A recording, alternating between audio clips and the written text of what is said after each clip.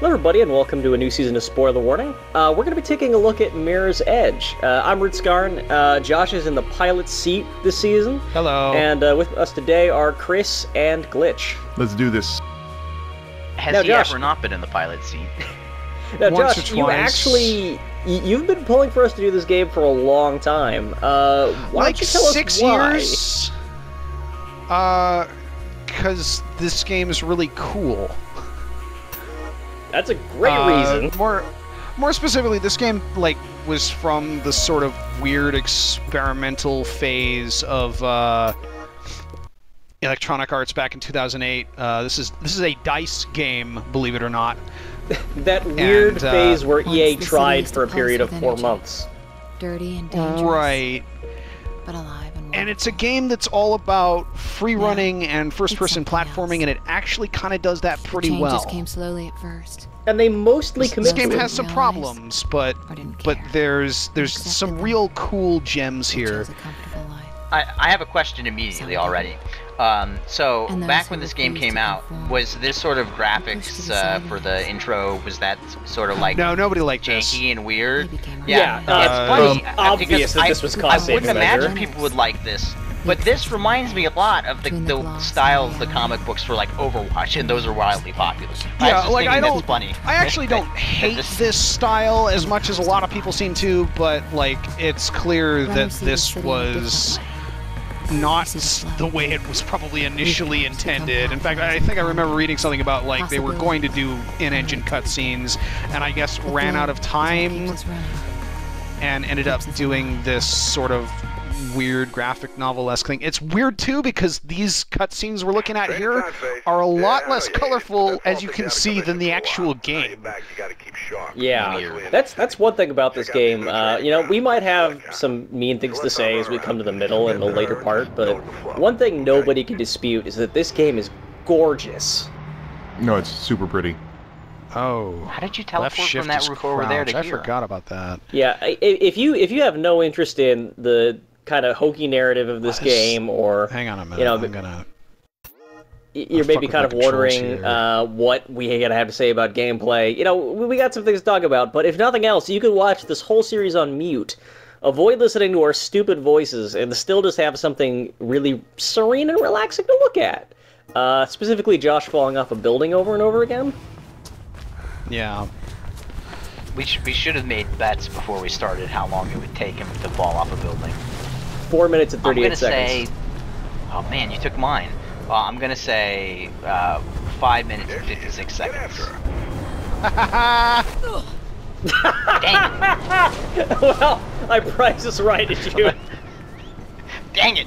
You, Josh, you suck at this.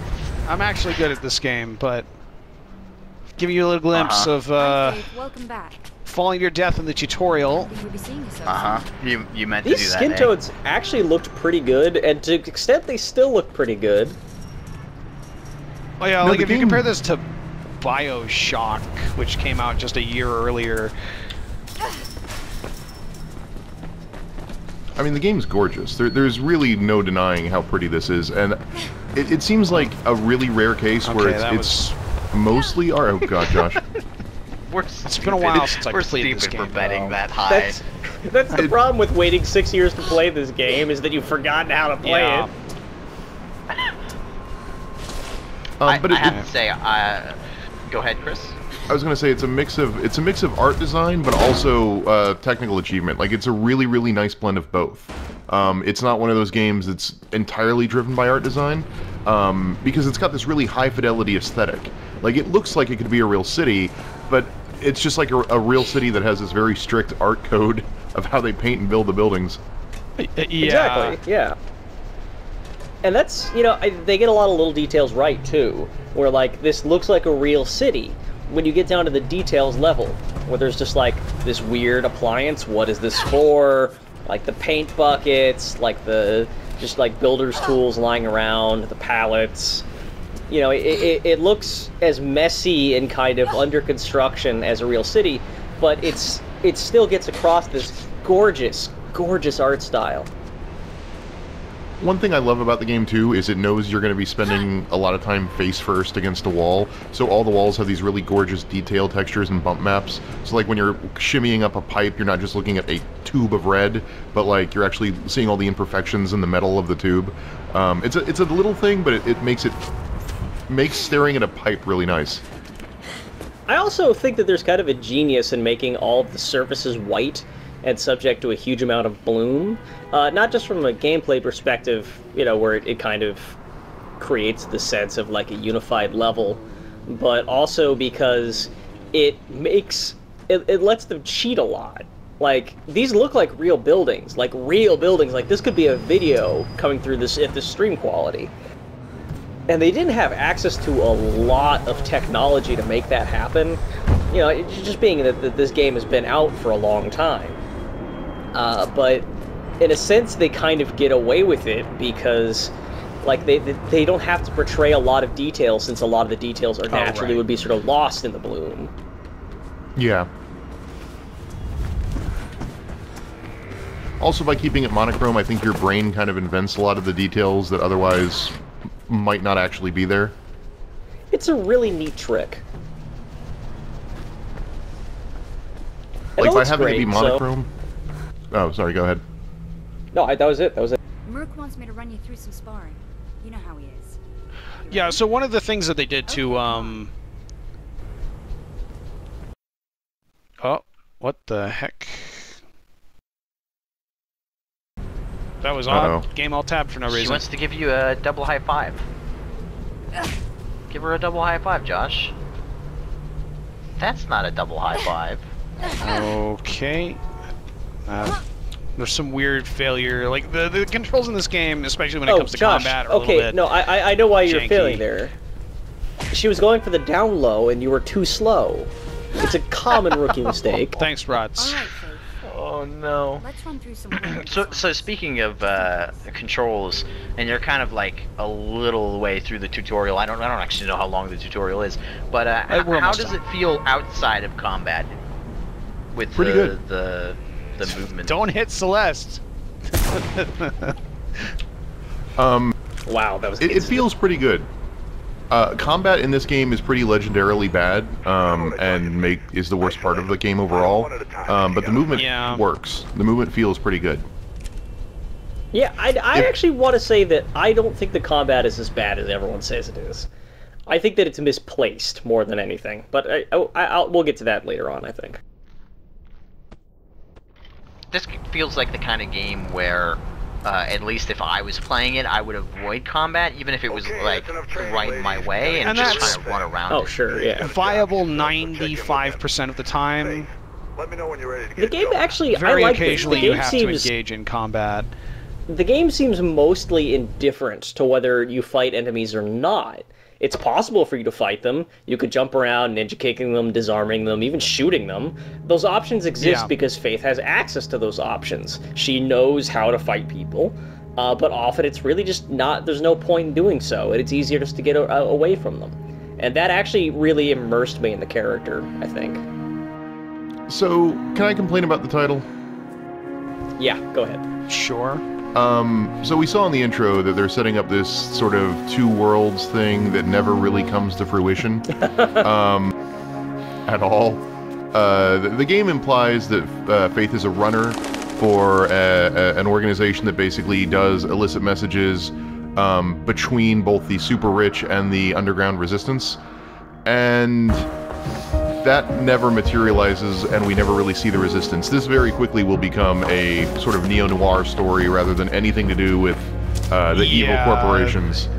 This becomes a fucking detective story real damn quick, and it's...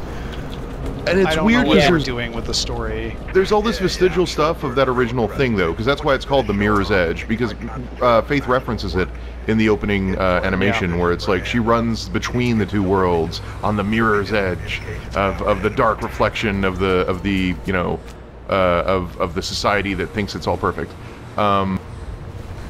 It's bizarre to me that they left all that stuff in. Yeah, but the actual plot is completely different.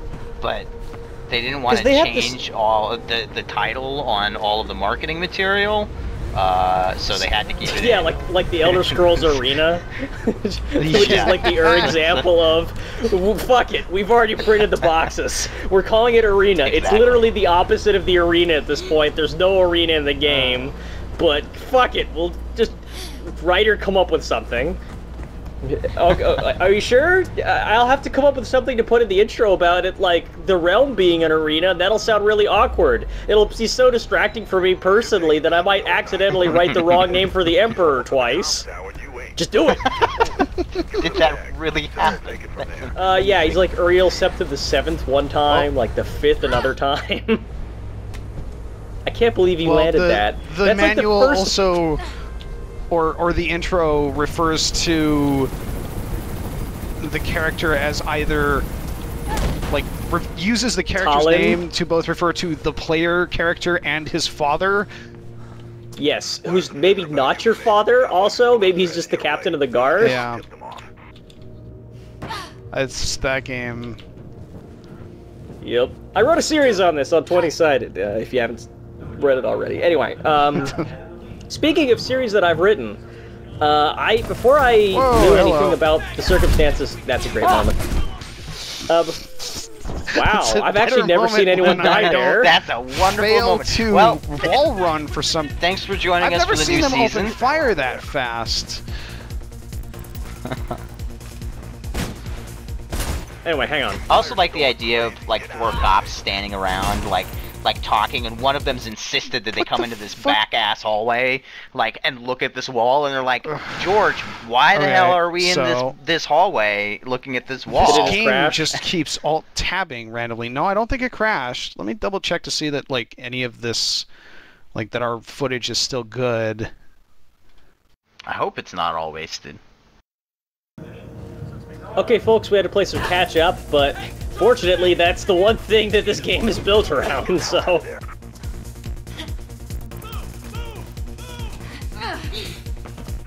Oh, look at you, Sneaky Ninja. Too good for the stairs. A little bit. You there, Sal?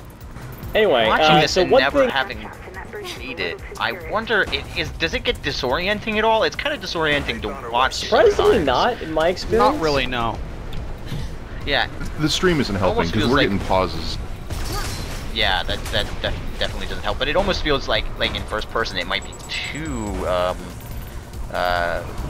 close. Like I saw you run up against a wall to jump behind you, and that really threw my brain for a loop. That's about the most complicated move you get.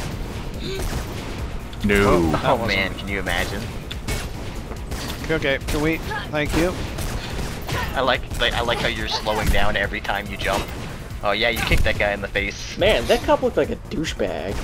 Not like, you know, like a douchebag police officer, but just like a regular douchebag. A regular douchebag. Like gel hair, wraparound sunglasses. What the heck? I think I just accidentally skipped a cutscene or something. I did actually accidentally skip a cut. Hang on, let me see if dying will fix that. I like how you skip the cutscene and those guys spawned in almost civilian. Can I just say that falling off a T-pose. building in this game is awesomely pants shitting? Hey, throw me the bag. This is the only mission where you're like running messages or anything.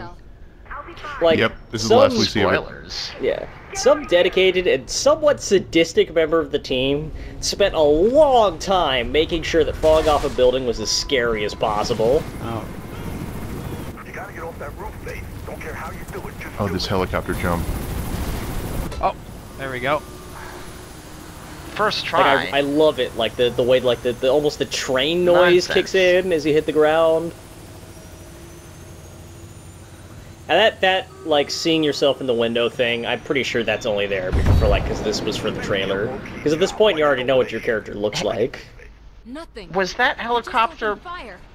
part of the rebellion, or No, just that the was the police helicopter passing that by? showed up. Oh, Yeah. I was gonna say.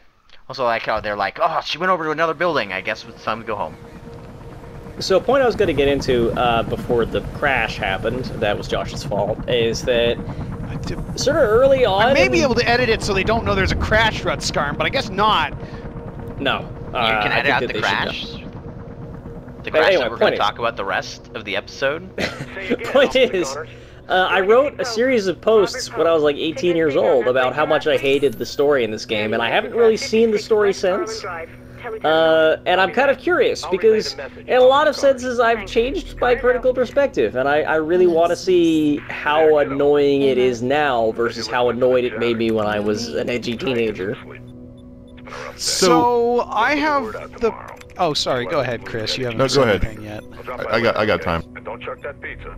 Well, I've been like... Yeah, I know. I'm now playing this game after having played Mirror's Edge Catalyst, the like reboot from last year, and I feel like I'm more generous towards this game's story after having seen that game's story where they actually did the whole "you're a runner for the rebellion and that's a big deal" thing and totally messed it up anyway. Yeah, Like, I in can ways see that that. are actually worse than this game. Merc, You off? just get on comms and track. So I pretty remember famously, everybody... Go Go ahead, ahead, you know what, Ritzcon. Chris, you go first. No, you go first. I was just gonna say I remember everybody comparing this stuff to the Progressive Insurance ad animations back in the day. Yeah. Oh, man. Almost there. Well, anytime you'd like Um, What was But that chick's name? Aaron? Feel free. I really don't want to have that information. Okay. I'm gonna But what's going on. Give me a yeah, I seem to recall the thing that pissed me off the most about it is just that it portrays like your participation in the resistance and kind of the criminality of this dystopia in a really vague way, where like all we see of this society being dystopian is there's a riot and then the riot is suppressed by riot cops, and Well, you know that's bad because there's no riots in real life that happen in America, so this is clearly a terrible dystopian future. I think I'm a lot less... Okay, I don't want to get too much into, like, the politics of police brutality, just because it's not really germane too much to this conversation, but I guess the point is, Wait, where is there's it? a huge gap where Faith's emotional arc is in this game, or kind of her hatred of this society that leads her to lash out against it is, and I don't think that they could do that. I don't think that they could just take this as read that since the society is clean, it's bad.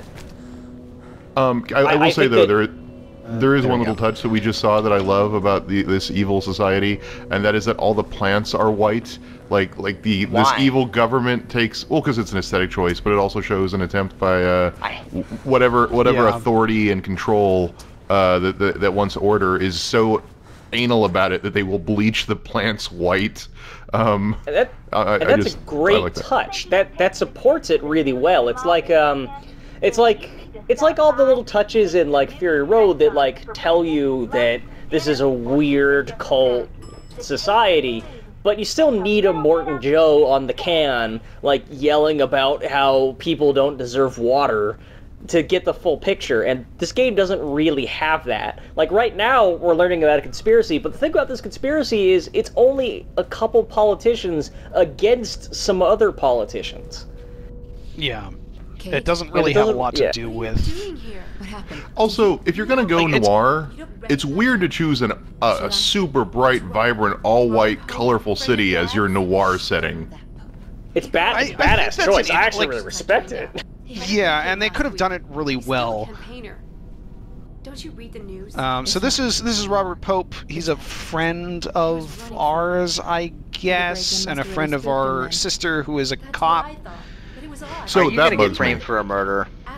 No, she is. I haven't seen Well, him for that's part of what bugs me is like, what is their relationship like? Like, we know they're friends because they're siblings, but like, how does cop sister justify having a runner sister? Like, there shouldn't that be a source of tension? And like, how straight up illegal are the runners anyway? That's never made really clear. There is some tension here, but there's just so much work that could be being done. Okay, now famously, the problem with the writing of this game is that it was a paint job. They brought in, I think, Rihanna Pratchett to write the story after the game was pretty much finished. The levels, everything was finished. And I sympathize because that's Can't get involved. I don't know how much better anyone can really do under those circumstances. But the story as it is doesn't really work, and it's clear that that was never really a developer's intention. And I guess I just feel like the gameplay is so... The gameplay is really good, and if the game had nothing but that, it would be fine. But quite a lot of time is spent with like these cutscenes and like with like listening to your NPCs talk to you, and then there's the animated cutscenes that gives so much context to what you're doing. And if you skip these cutscenes, often you find yourself standing not sure which way you should be running in the middle of a hallway with a bunch of cops coming out behind you. You know what this reminds me about, or reminds me of that I played lately? Scanner Somber. Like, it is a visually stunning game with some great gameplay mechanics, and the story really does almost actively work against everything else that's going on. Yeah. That's not what I wanted to do. It's also not what I wanted to do, but okay. Make them laugh! Make them laugh! Like, I'm noticing the controls of this game are subtly different from those in Catalyst, and it's really throwing me off. Okay, that's a good excuse. Stick with that one.